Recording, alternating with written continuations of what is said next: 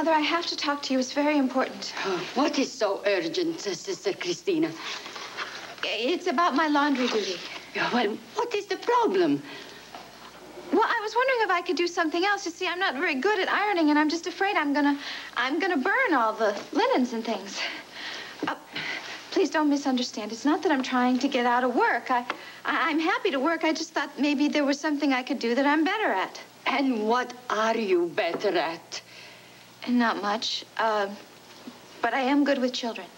Well, there are no children to take care of here. The orphanage was closed many years ago.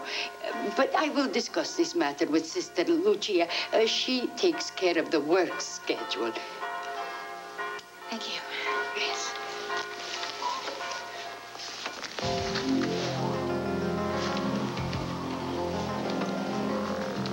Mother? What is this baby spoon doing here? Oh, this is my demi-tasse. A spoon for my afternoon coffee. It was a gift from His Eminence, Cardinale di Carlotta. It's very beautiful. Yes. It is. He was in Philadelphia last year.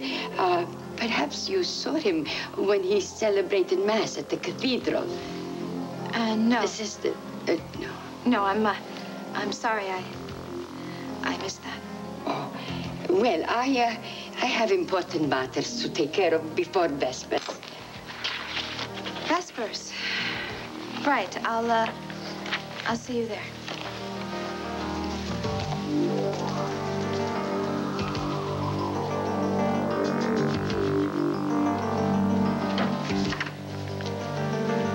The police haven't found her?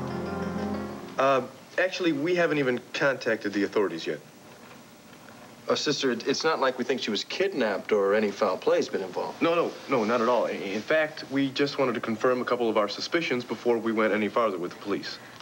Well, I'm not sure I can help, Mr. Roberts. Well, if you're willing to inform us of the content of your conversation with Tina. Sister, this is very important. She was very upset about her baby.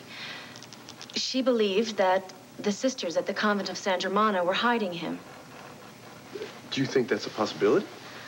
I don't know. I know back in World War II, the convent took in Jewish children and protected them from the Gestapo, but today, I don't know. What other kinds of questions did she ask you?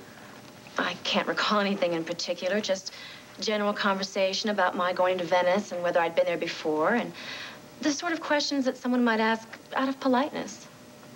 Sister, just one more question. It may be rather unusual, but it may answer all of the questions that we have.